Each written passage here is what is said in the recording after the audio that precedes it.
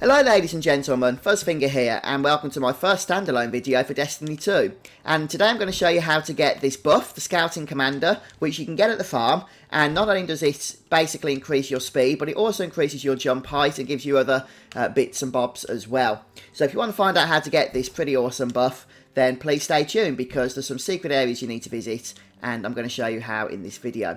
And also guys, if you enjoy watching, don't forget to hit that like button and be subscribed to the Fuzzfinger Gaming YouTube channel. Let's get started.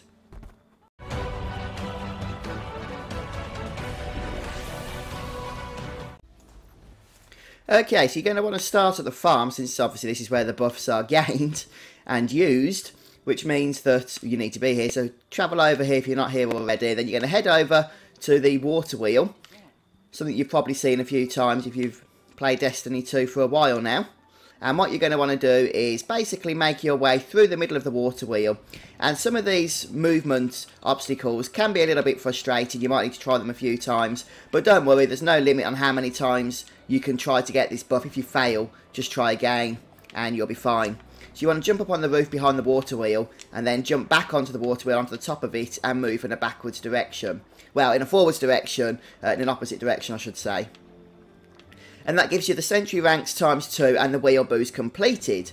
At that point, you'll be glowing blue a bit and you'll have your first buff. But you're going to want to jump up on here, onto this pipe, or these cables, and then make your way across. Again, try and do so carefully, just run in a straight line, all the way up and over to the other side, where you're going to jump on the roof, using your new Sentry ranks 2 buff.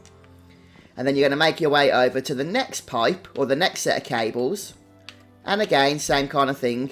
You can get stuck actually in between this small cable down here, but that's fine. Just run forwards again and onto the other roof. And once you reach this roof, you'll get your Sentry ranks buff upgraded to ×4 and you'll get vertigo completed. And from here you want to fall, not jump, but just fall to the ground.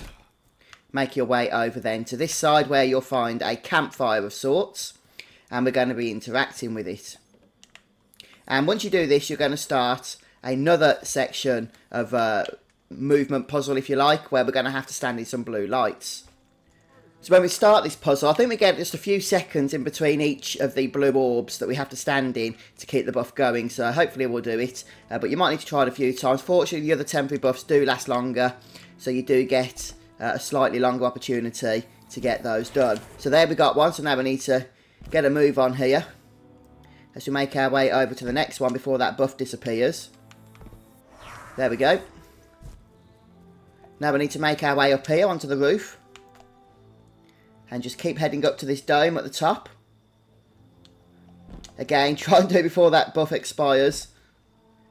Some of these can be a little bit fiddly, unfortunately. Ah, there we go, yes. Now we just jump down. Did we get that? Yes, we did. So now we can go over here. Oh, it is possible to jump straight down. By the way, if you die at any point during this, then unfortunately you will lose the buff and have to start again. So just bear that in mind, okay? Death is the end of this. Did you want to talk to me? Okay, that'll take us inside. And the next one is back out here. Yeah, there it is. Again, getting stuck is going to be the biggest obstacle to getting these. Right then, and then we're just going to keep moving. We're nearly done now.